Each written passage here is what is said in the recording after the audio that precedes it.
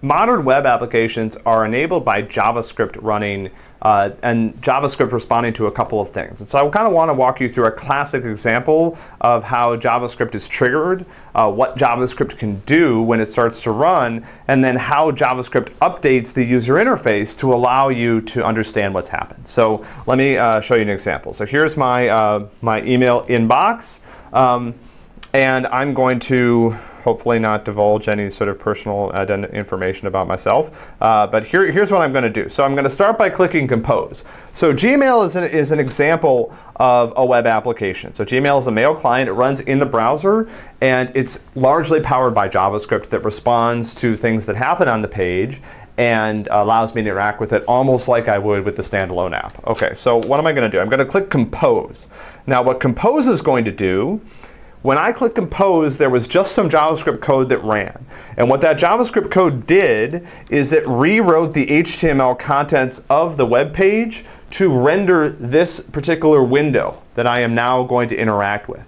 So this window exists because I clicked on that, JavaScript ran, and then JavaScript modified the HTML contents of the page so that I have this interface now. So that's one of the classic ways that JavaScript works. When you click on a button, there's JavaScript code that runs, and the way that it modifies the interface is by, in certain cases, generating. In certain cases, it just might have unhidden this. Maybe this window was hidden before, and it just removed it. It made it visible so I can see it now. So anyway, now I have this this message that I can start typing, and I'm going to send an email to Greg, right? So again, what's happening here? Every time I type, there is a little piece of JavaScript code that's running. It may not be little. And what it's doing is it's looking at the input into this field, and it's figuring out based on my contacts, who should I email? So it's bringing up a list of people whose name starts with Greg.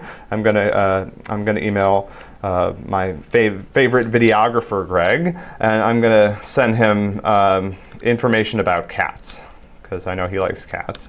So we're gonna send the cat Wikipedia. Oh, there's actually a let's see here. There's a great article about cats in the New York Times recently.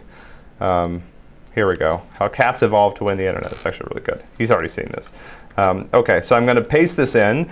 And now, OK, so now, basically what I'm doing is just editing a text field. But when I go down here, now so here's the next thing. So I just want to point out all of this. Anything where I click here is going to cause JavaScript to run, and something is going to happen. So JavaScript is how this stuff gets rendered. But clearly, JavaScript is also required to send this message. So I'm going to click Send. OK. And then you see sending, your message has been sent. So what just happened? I clicked send. Obviously, that has to trigger some type of network activity. I have to send the message. So I have to send it to Gmail servers. Gmail is going to initiate the message transfer to Buffalo's email servers. And I think Greg just got the message with this awesome article about cats, which you should read again because it's really good. But what else happened? So the other things that happened are that the UI was updated. So you notice there that it said sending for a little while. And that's because the message hadn't quite made it to Google servers. And now it says your message has been sent. And allows me to view the message. And if I go over here to my sent mail, you would see the message was there and things like this. So this is a classic, this is the classic way that these apps work.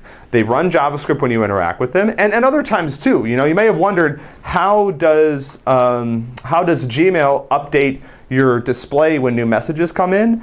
It's listening for new data from the server, and when it gets a new message, it automatically runs and updates the interface so that you can see it. So that's kind of cool.